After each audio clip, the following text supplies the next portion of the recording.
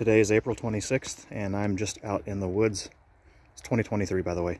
I'm just out in the woods, and I love a lot of our native plants that we have here in the Pacific Northwest, so I just found this really cool spot, and I wanted to share.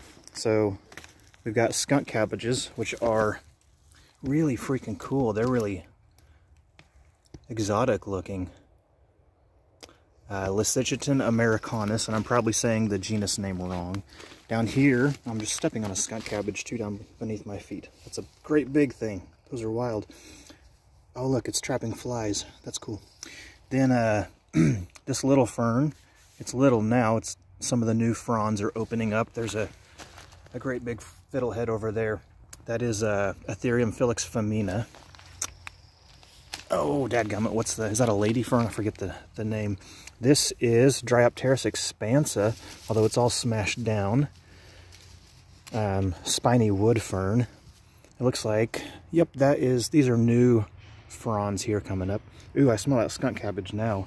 Myanthemum dilatatum, false Solomon seal. I think there's a couple false Solomon seals. And then over here, move my bag. This is Blechnum spicant, or a deer fern. You can tell that it's a deer fern and not a sword fern because the leaflets connect to the rachis.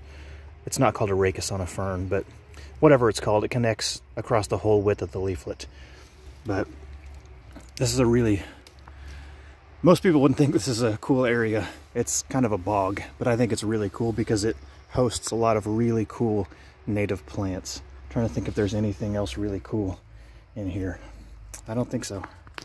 Anyway, that's all. Look at that.